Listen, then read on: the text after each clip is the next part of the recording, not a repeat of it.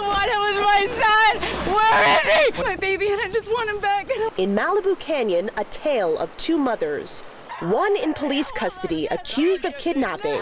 Another, a Hollywood actress caught in an all-too-real drama. I didn't do anything wrong. At the center of the story, 9-month-old Braylon, whose biological mother, along with her boyfriend, police say tried to kidnap him from his adopted mother, Eleanor Wells. The biological mother responded with the boyfriend. He happened to be armed with a handgun at the time. One of those hostages, actor Conrad Bachman. You've got a gun in your face, you have no idea. You have absolutely no idea.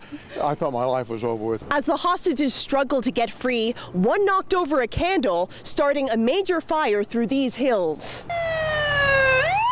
Fueled by Santa Ana winds, the fire raged through the canyons, burning homes to the ground, sending several people to the hospital. And as the out-of-control fire burned nearby, police negotiators worked for hours, trying to convince the kidnappers to release their hostages, including baby Braylon. Ultimately, we were able to talk to him, and just prior to our SWAT officers breaching the door and making entry, the suspect surrendered. But as one drama ended, another began, with Child Protective Services stepping in to take Braylon away to now determine who his legal mother is. Came in to take my baby. My baby. I'm sorry. That's all I want. It was my son. In Malibu Canyon, Brittany Silverstein, Calabasas News 12.